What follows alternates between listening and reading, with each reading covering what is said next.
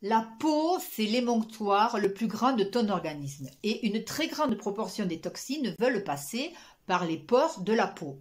Alors le brossage de la peau, c'est un procédé de bien-être préventif et de beauté. Ta peau, c'est le baromètre visible de ta santé.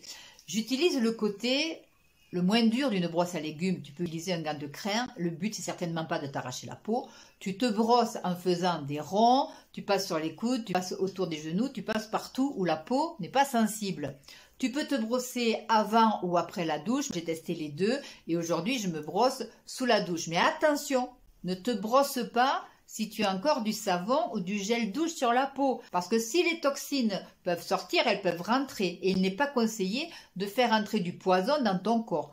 Il ne faudrait mettre sur son corps que des produits bons à manger. Un gel douche, n'importe lequel, hein, qu'il sente bon, qu'il mousse bien, qu'il t'ait coûté cher ou pas, mais très sérieusement, tu crois que les cellules de ton corps sont heureuses de recevoir et de gérer ces poisons?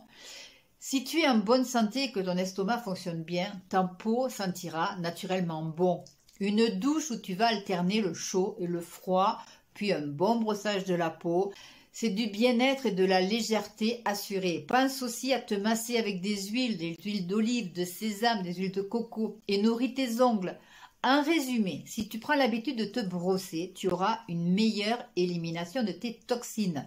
Tu vas aider tes pores à respirer. Ton corps sera revigoré et énergisé.